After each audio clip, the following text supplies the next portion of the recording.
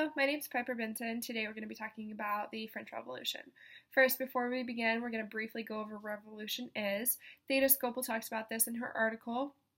She talks about the fact that intranational relations and international relations really influence what's going on in a nation, and that leads to social structural change and class conflict.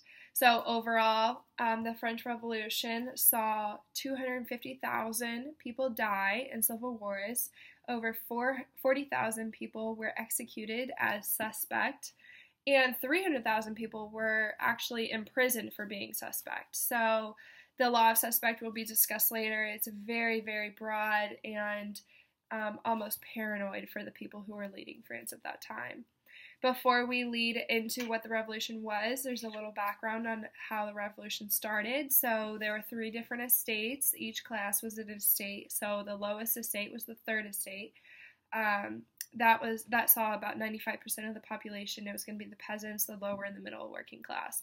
And they paid taxes. They were not exempt from anything. They saw no privileges, which was really leading to discontent within the society in France. The highest estate was the first estate, and they were the clergy. They were part of the church, which led to their divine right, or how they influenced the French society, and that was really an issue because they saw privileges but really didn't give anything back or give back to the lowest estates, and that was an issue. The second estate was kind of in between. It was nobility. Those people held control within France, and they fought in international wars, which they made up 1% of the population, and they held positions. They were born into those positions, so they really didn't earn any of the positions that they had, which was an issue, of course, for the third estate. When 95% of your population is revolting, it becomes an issue for everyone. The different regions had very different languages and laws and customs, which led to no unification within the state, and then no one could work together, no one could compromise, and it becomes really a problem. Just kind of like Abraham Lincoln talked about how these states of the United States was different than the United States of America. So that was kind of like a correlation between the two. There are 3 different phases to the French Revolution. The first phase was considered the leading up to the revolution. So Louis XVI married Marie Antoinette, who's an Austrian princess, and that was kind of supposed to solidify an alliance between the 2 countries. And the French people thought that Marie Antoinette was corrupting the king. They thought that she was demoralizing him, which became a problem because they became very unhappy with the regime and what was happening. This also was partnered with an economic crisis, which came from the French intervening with the American Revolution with no reward in return. They sent money and people over and had nothing in return, and they did it completely in spite of Great Britain.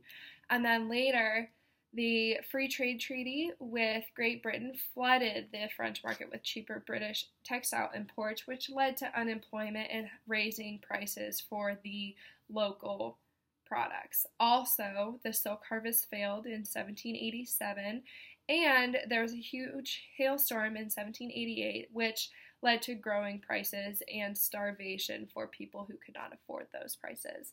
In 1789, the States General met for the first time since 1614, which meant that Louis XVI was really an authoritative power within France, and people were not happy about that because he was not making great decisions for the lowest class. So the Third Estate declared a National Assembly, which then led to them printing into books and pamphlets for the public to see about what was going on and how they were being mistreated, all of that stuff. So that kind of led to the storming of the Bastille. The Bastille was a prison and fortress that represented the royal authority in Paris. This was in 1789, and Louis tried to annul the National Assembly, but they were very strict about what they wanted. So he cooperated with them, but the guy who advised him to do this was later dismissed by King Louis, which then angered many of the people because this man, Jacques-Louis, he was really trying to help the people, and Louis completely just dismissed him. So they stormed the Bastille, which then led to the fall of the regime. And the desacralization of the king was a huge aspect of the French Revolution. So the role of the king was at one time considered sacred, and as Cartier describes, since your first steps onto the throne established good social habits, and even more to your glory, you provided an example of them in the midst of the French court. So he talks about how he was an example and how he was this great role model for all of France. And then later, this changes very quickly, where Cartier talks about how it was rumored that the king was a leper and he bathed in blood of New Herald, which was a Roman villain, a mythical Roman villain who attempted murder of Jesus. And so he was very desacralized in that aspect. The church lands were confiscated and the statues were destroyed. The Christian calendar was completely dismissed, which began all of the worship was dismissed within France, and the supreme being became a huge, huge thing, which was a cult of reason. And this was Robespierre's really finding moment within the French Revolution. And the Jacobins, who were much more radical than the Girondins, tried to push the supreme being, and they tried to make this a very radical anti-royal regime rather than the Girondins, who were much more moderate. They kind of wanted to balance everything out. The decrystalizations really turned devout and royal people against the Republic because they were very unhappy. They wanted their churches back. They wanted to be able to practice their religion in freedom. This leads to the second phase, when Louis and Marie Antoinette are put on the trials. The Jacobins are really in power, and they really influence what happens to Louis and Marie Antoinette. They were both executed. Their trials were completely unfair, lasting 3 days for the Girondins, who was really the party of compromise. And so that led to more and more discontent. But the Jacobins really had power. Robespierre was extremely paranoid with his power and his party's power, and he wanted to make sure that he had total control. So he led to all of these things that pushed against what the king was back in the past. And this led to the Reign of Terror, which was between 1793 and 1794.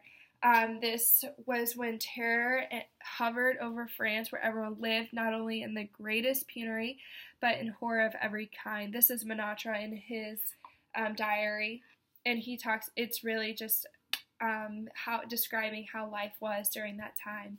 This led to much more discontent until Napoleon came, and he had a coup d'etat in 1799, which really led to his empire over France. And so that was kind of the basis of what happened in the French Revolution before Napoleon came into power, because his era is really considered a different part of France.